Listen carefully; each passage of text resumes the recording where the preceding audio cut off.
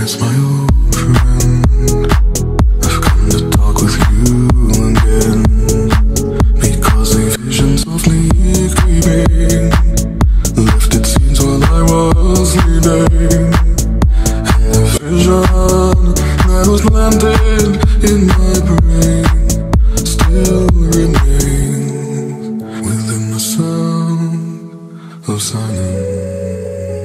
In restless dreams I walked alone, narrow streets of cobblestone, neath the halo of a street lamp.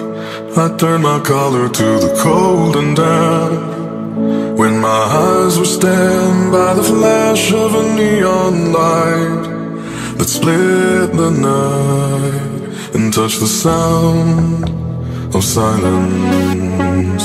And in the naked light I saw 10,000 people maybe, people talking without speaking, people hearing without listening, people writing songs that voices never share, and no one dared disturb the sound of silence. Fool said you do not know, silence like a cancer grows.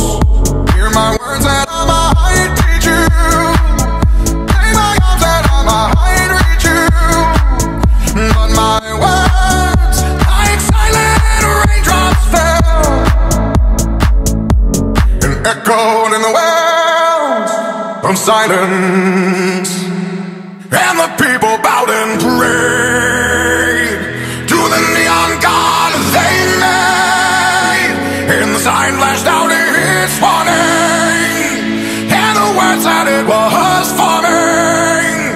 And the sign said the words of the prophets are written on the subway walls and tenement halls, and whispered in the sound of silence.